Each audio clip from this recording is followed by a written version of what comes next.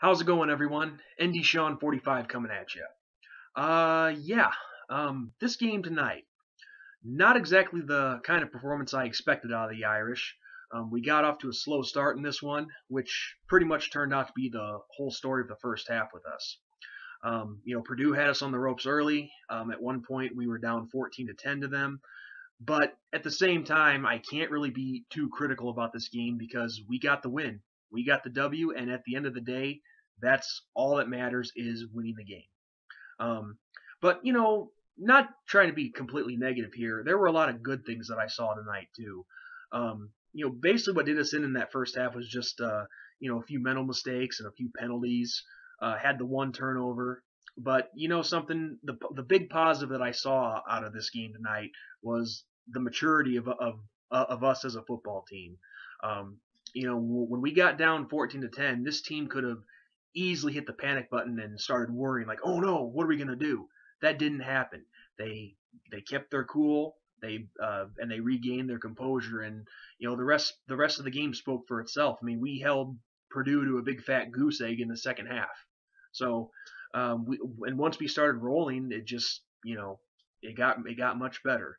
But like I said, not trying to be completely down here. I mean, I would be lying if I said that there weren't things that we could have done differently tonight, and there's definitely room for improvement on this young season. But again, you can't really complain because we got the win 30 to 14. I mean, no, it's not a 40 or 50 point blowout like the haters expect us to have every single time, and I'm sure we're probably going to hear that now. Oh, you got off to a slow start against a team like Purdue, and you were supposed to beat them by 28, 30 points, whatever the spread was for this one.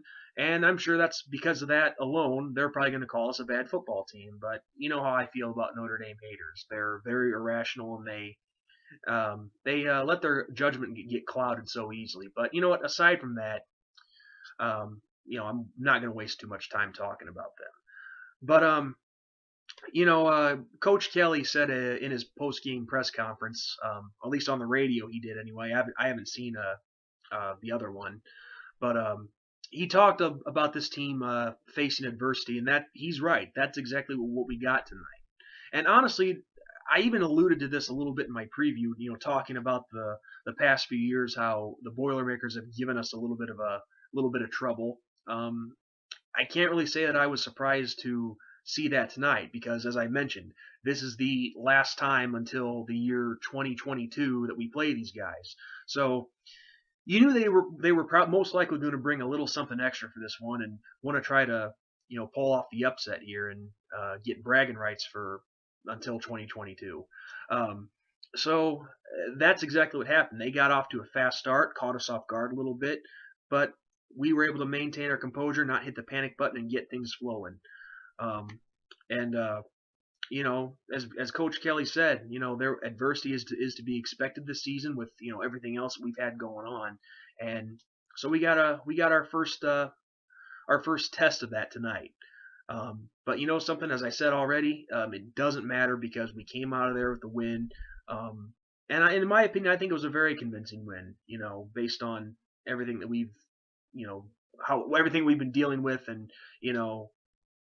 Purdue bringing a little something extra. So, as a fan, I was satisfied. But of course, always things that your team can do better at, and the Irish here are no different. But looking at the positives here, now I don't have exact numbers here in front of me. I haven't had a chance to look at them yet. I just kind of jumped into this video because I have a long day tomorrow, and I just wanted to get it done. But Everett Golson, he had another solid performance.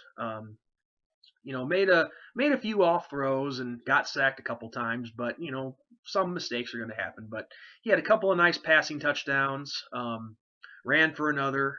Definitely putting up some stats and making a very early case for the Heisman Trophy. But hey, 9 games to play, way too early to still be talking about that. But just a little something to keep in mind. Our running back core, I thought they did much better over last week against Michigan. Again, I don't have their numbers in front of me, but just by what I saw on the field, they were doing much better. But of course, I think they're capable of doing even better than what they did tonight. But hey, we still got 9 games to play. A lot of time to turn that around.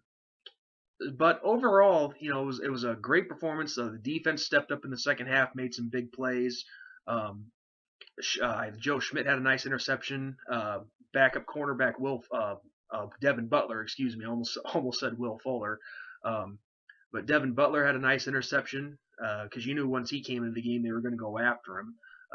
So he was up to the challenge, and overall as a team we did a great job stepping up to the challenge that Purdue threw at us. So we recovered really nicely from the slow start. And one thing I do have to mention while it's on the top of my mind, and I said the same thing after the loss to Pittsburgh last season when Stephon Tuitt was ejected from the game for targeting.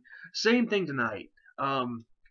Our starting safety Max Redfield, he got ejected from the game for targeting. And I'm not trying to use this video as an advocacy to talk down on targeting or anything like that.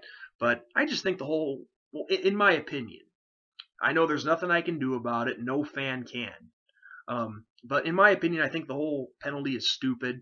I guess as a sign of compromise, I'd be fine if they, just called a 15-yard penalty. But I think it's really completely asinine that they throw guys out, that they kick guys out of the game for it. The guy is trying to make a play. Okay? He's moving fast all over the field. Momentum carries a lot of these guys. They're just trying to make plays. They're not trying to hurt anybody. Now look, I understand completely with the way football is going right now, where all the NFL, college, high school, all the way down the line to Pee Wee, they're trying to protect players from head injuries and things like that. I get that. I understand. And I can't say it enough times. I sympathize with the guys at whatever level they play it at. Any former player that is suffering from like dementia, amnesia, any kind of head injury, whatever, I sympathize with them. But at the same time, you can't ignore the fact that this is a contact sport. Anyone who's played the game at any level, you know what you're getting yourself into when you sign up to play. It's a contact sport. You risk injury every time you step out on that field. Not saying I don't sympathize with these guys, but that is a fact you can't ignore either. And, to throw guys out of the game all because they're trying to play football, trying to make a stop on defense, that's absurd. I mean, you want to throw the flag for a 15-yard penalty, fine. I'm able to compromise on that as a fan. But to kick guys out when all they're trying to do is make a play, it's stupid. And I really would wish that the NFL and college football, that they would, think this through before they make these stupid rule changes. But again, I've gone on long enough about that. That's just my opinion on it. But overall, tonight was a great win for the Irish. They didn't let those things hurt them. They kept their cool and they didn't hit the panic button. And getting the win is all that matters. But so with that said, guys, next week is a bye week for the Irish, so you won't really see me unless news breaks with the whole academic situation going on. And the bye week comes at a good time because we lost a couple guys to injury, Amir Carlisle and Nicky Barati. So the first quarter of the season is officially done, and to be 3-0, it's great. It's really great. We're starting to see Brian Kelly and Brian Bangorder's plan unfold, and it's I like what I'm seeing so far. So with that said, guys, as usual, this is ND Sean 45 signing off. I will see you guys in a couple weeks for my preview for the game against Syracuse. So until then, y'all keep it real, and as always, go Irish, baby! We finally made it into the top 10.